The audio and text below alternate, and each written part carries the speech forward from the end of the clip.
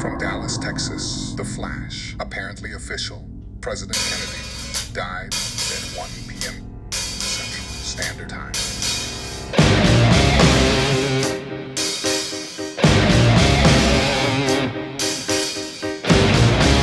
November 22nd, 1963.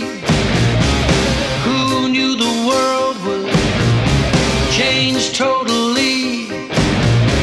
Jimmy, me, and Billy in my Buick 58 could never have guessed that destiny's our date.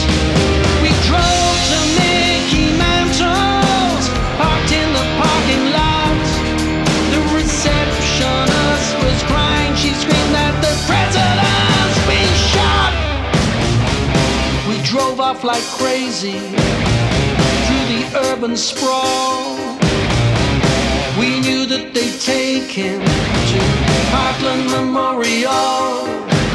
Out on Stemmons Freeway, some guy flashed his star and shouted, "Secret Service, stop!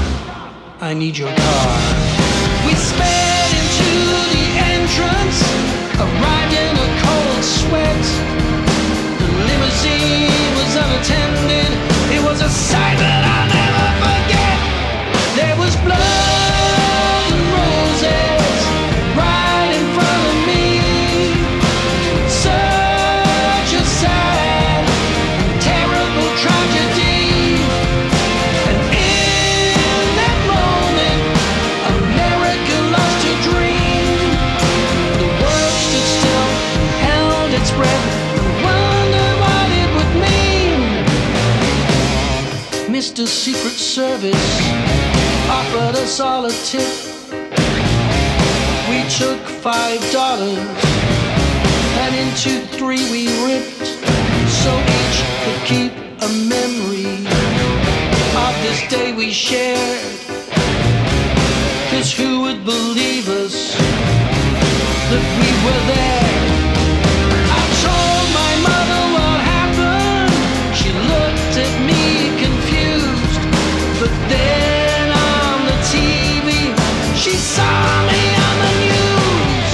There was blood and roses right in front of me.